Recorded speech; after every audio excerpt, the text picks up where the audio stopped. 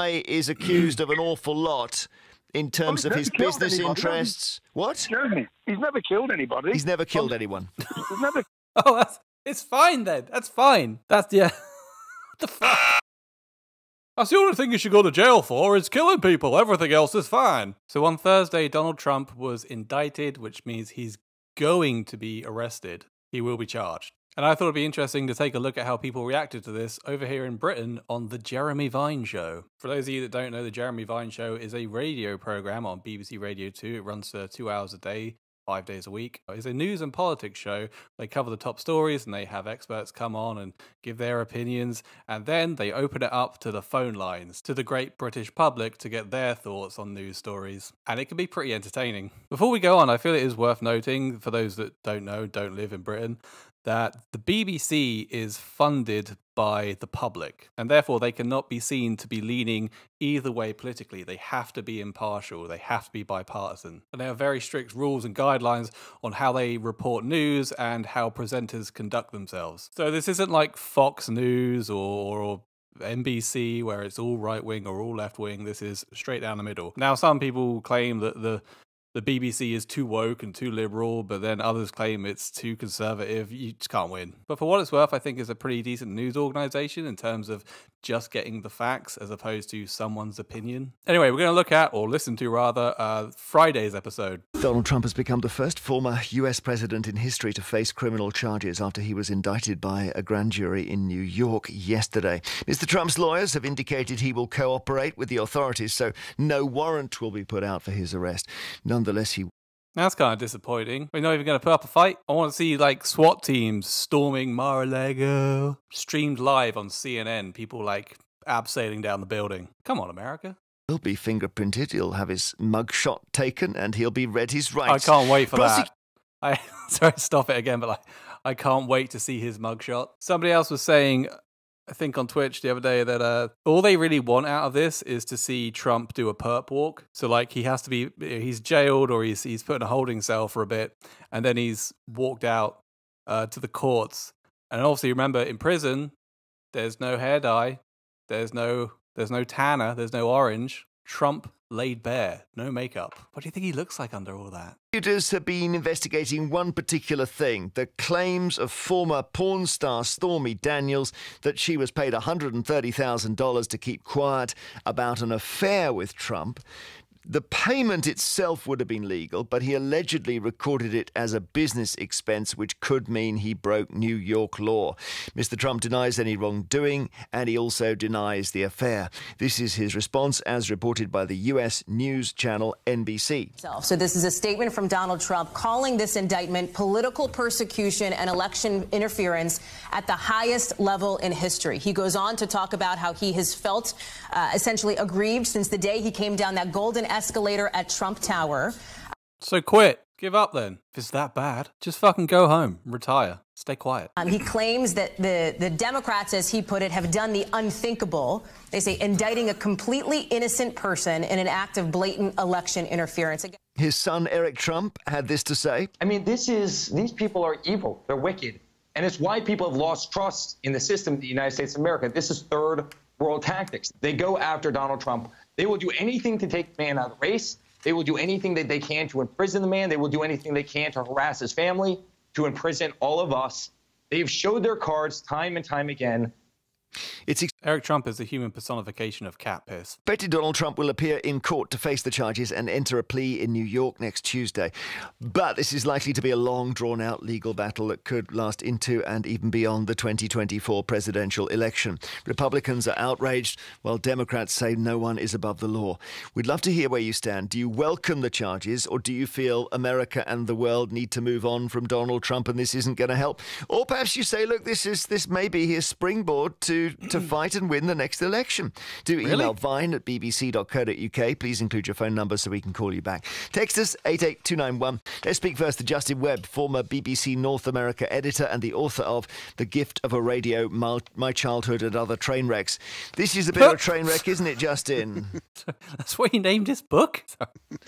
Yeah, nice link, Jeremy. I mean, look, it's the breaking of a taboo. That's the thing. So put aside all the detail. You've gone through all the detail, and the detail's interesting and relevant and important. But actually, just put all that to one side. Never in the whole 200-year history of the United States of America have they indicted, in other words, prepared to charge a sitting president or a former president. It just has never been done before. And when you think back to American presidents and the things that they have done, not just the things they're accused of doing, the things they actually have done. Think of Nixon, pardoned. Think of Yeah, it's surprising it's taken this long. Bill Clinton, actually, more recent territory, false testimony. Bill Clinton was just horny. Leave him alone. Under oath, he made an arrangement when he left office that he wouldn't be Then again, I guess Trump was pretty horny. prosecuted, etc., etc., etc. Plenty of others have done awful things. They never go down this road. The only sitting president ever to be charged with anything interesting was Ulysses Grant, just after the Civil War, who was charged with a speeding offence in a horse and carriage, and he paid it off, and that was the end of the matter. But when it comes to serious stuff, they just don't do it. And the reason they don't do it, you hinted at, does it take them into a place that many nations are in where you leave office and you've almost got to leave the country because it's so dangerous for you? Do they want to get into that place? And the thinking has always been no until yesterday and this decision. That's why it matters so much. And I thought that Trump was basically out of the race for 2024 until last night, and I was looking at polling among Republicans, and he's shot up to 50%, and his nearest rival, Ron DeSantis, was on 24. Meatball Ron. Yeah, two things to say about that. Number one, it's way, way, way too early, really, to say anything intelligent about who is likely to win the nomination for the Republican I love that. They say, if you're talking about it, you're an idiot. Candidacy. Ron DeSantis isn't even running yet. It wasn't formally declared. So there's plenty of room to go. Number two, very partisan Republicans will say, and certainly Trump's supporters will be very loud in the weeks to come, and they believe they have a really good case. And that point about it being political is important because, remember, this isn't the Justice Department. This isn't the federal government. This is one state, and it's a state whose judicial process, New York, is entirely controlled by Democrats who are political. So, the US system, for better or for worse, is highly political, including the judiciary. These people have run for office. The district attorney who's prosecuting him, overseeing the case, boasted during his campaign for office that he had sued Donald Trump more than 100 times during his time in the attorney general office, etc. So that's a pretty weird and weak flex because it's not really made a difference. These people loathe Trump. It's really personal. And when Trump says, and when Trump's people say, this is the Democrats going after us, it's not just talk. It actually is literally true when it comes to New York. So there's that kind Well, yeah, he's the opposition. Isn't that what you're meant to do? of side to it. But then there's also the wider side. Do Americans really want to elect a president who is facing not just this legal challenge? This is actually the least important of the potential cases against him. There are two other much more serious sets of charges potentially still to come. Do you want to go into that drama again? I was out for Yes, they do. I bet some of them fucking do. They love this shit. midterm elections last year, and talking to Republicans, Trump supporters actually, who regularly said to me, you know what, we love Donald Trump, but there's a lot of drama attached with him. If we could find someone else, it might be better. And I think that still might be the rescuing of Ron DeSantis and do a lot of damage to him.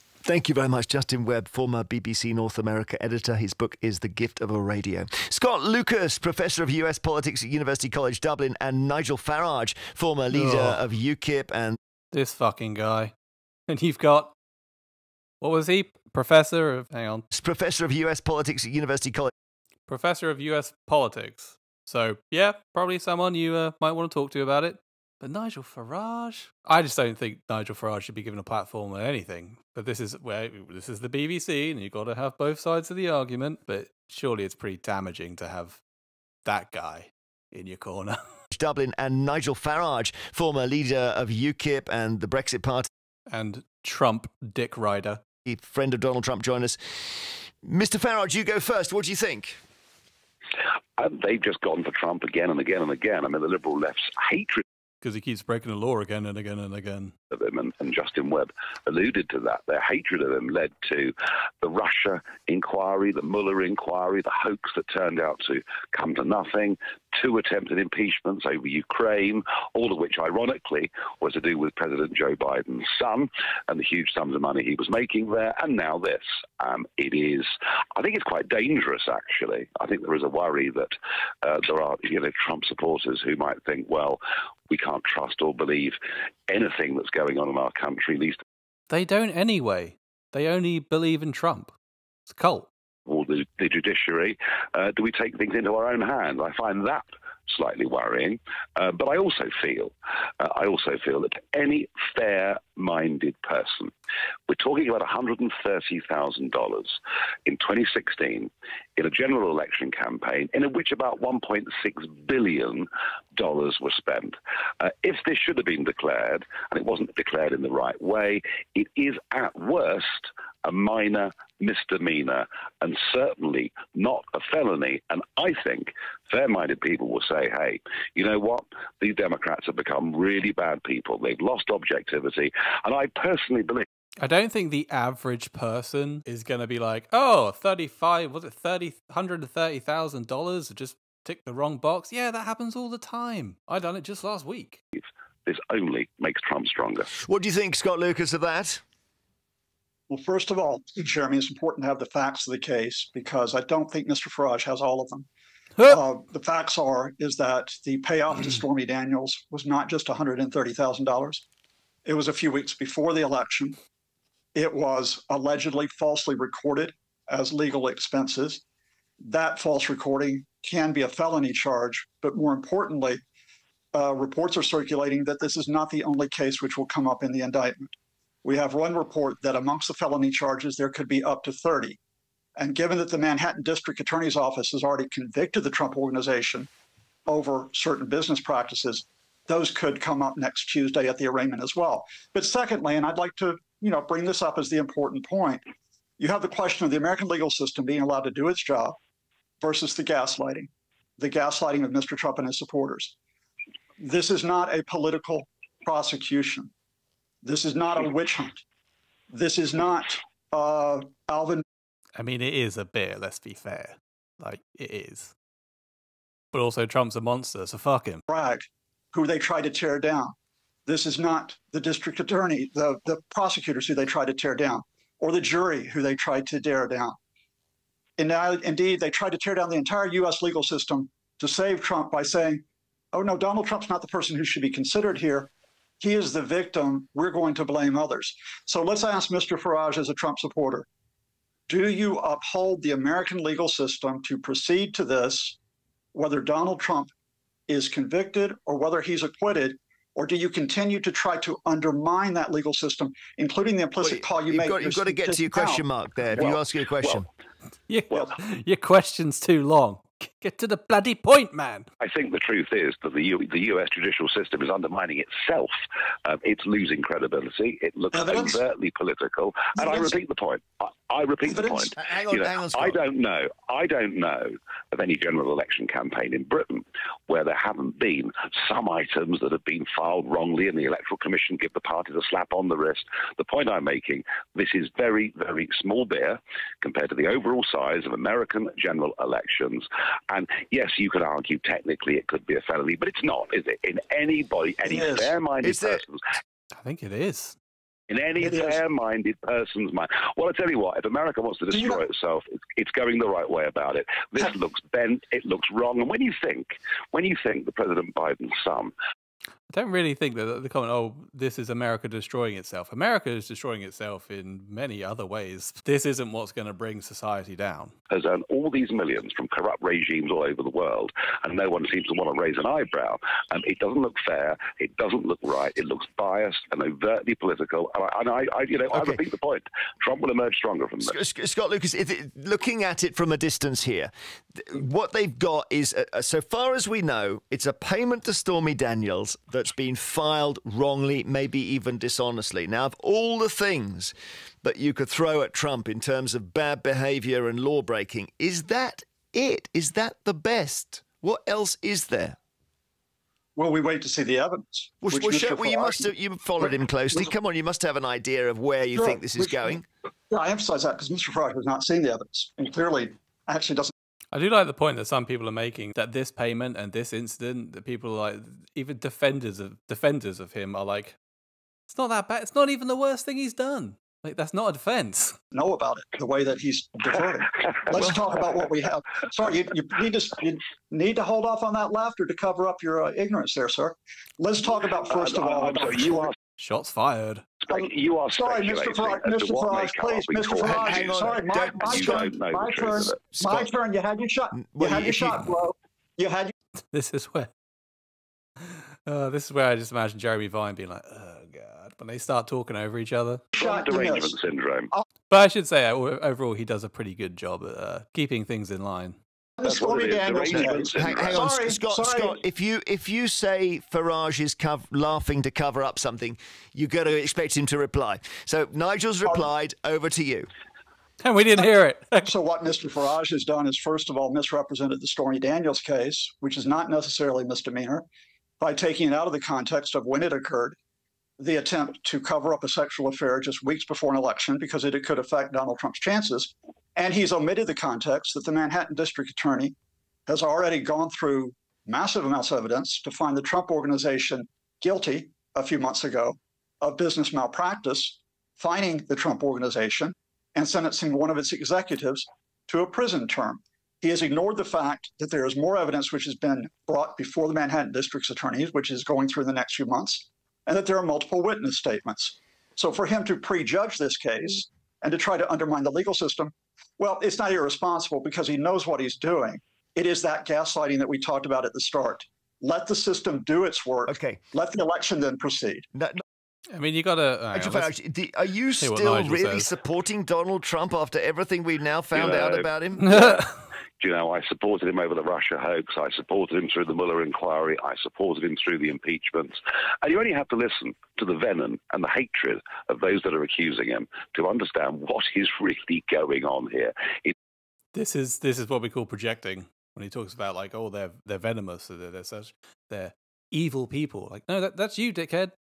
It is overtly political, it is unjust, and I do not think the majority of the American public are going to buy this as being fair practice. Okay, thank you both very much indeed. Scott Lucas, and he is a professor of US politics at University College Dublin. Nigel. He's a guy that, studies this, and it's like his job. And Nigel Farage is a jackass. I don't know what Farage thinks he's ever going to, get from this, or any of them really. People that hitch their wagon to the Trump horse. He's not going to make you rich. The same people that sent Elon Musk. You are not going to benefit from it. Farage, former leader of the Brexit Party, talking about Donald Trump, whether he's being unfairly prosecuted. Oh, can't have the music playing. Zara Larson can't tame her. We're talking about Trump, the Trump case, and what you think about it. Andy on the Wirral says it's like Al Capone, who for all his misdemeanors was eventually got for tax evasion. Doesn't matter what they put him away for. So long as Trump is behind bars, the world will be a safer place. Let's see, Michael Clark in Nuneaton, you don't agree? Oh, here we go. The great British public will get their say. No, definitely not. The world will be a safer place without Biden and Zelensky and all them other puppets. Well, Zelensky's a puppet for the West and America anyway, the deep state. But look at... Oh, God. So fucking embarrassing. The deep state. Ugh. Might as well have fucking Alex Jones on. Trump, economy was booming. The world was a safer place. They never launched any wars.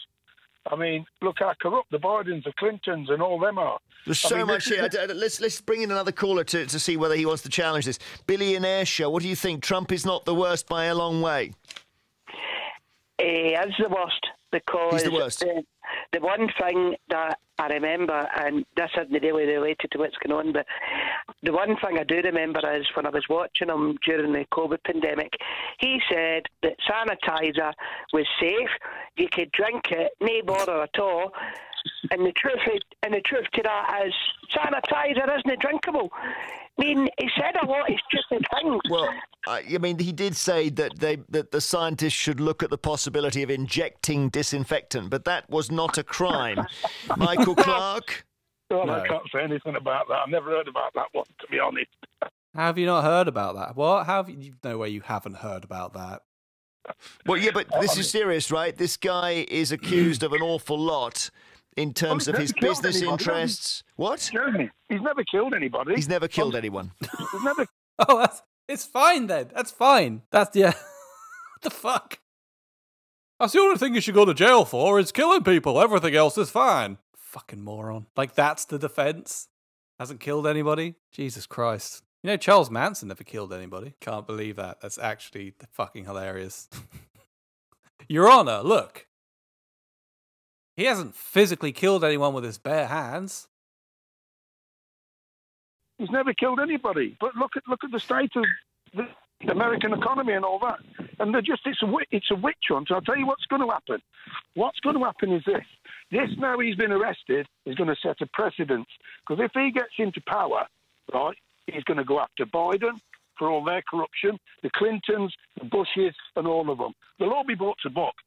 Yeah, but you hate all them, so what's the problem? They'll probably all be hung for treason. That's I mean, the president isn't supposed what do you to... say? They'll all be brought to book, and they'll probably all be hung for treason. That's Hung for treason? Fucking planet. What the fuck? It's not the 1700s. Does he think it's like a literal witch hunt, like in Salem? This guy, where'd they dig him up from? I swear to God, right? Last year, or maybe the year before, Lee and I were floating around this idea we had for a comedy-based podcast, using characters that we'd made up. And honestly, I swear to God, this is the voice I came up with for one of the characters. He sounds exactly the same. I mean, the president isn't supposed to control the judiciary like that. But Billy, do you think that he might get back into power like Michael does? No, I hope he doesn't. Well, I know you hope he doesn't. That's different. He should be charged with everything. Everything he's done, he should be charged for. And as far as I'm concerned, all he deserves to do right here, right now, is rot in jail. What a joke. Absolute joke. Why is it a joke, Michael? He's facing criminal charges. Yeah. Yeah, Michael. And what's he done? Paid some woman off or something. What about the Capitol riot? That wasn't his fault. He told them to go home. Nah, it definitely was, Michael. Sorry. He didn't do nothing. Billy, wasn't his fault. He incited the Capitol riots. He stood there and basically told them, well, on you go, do it.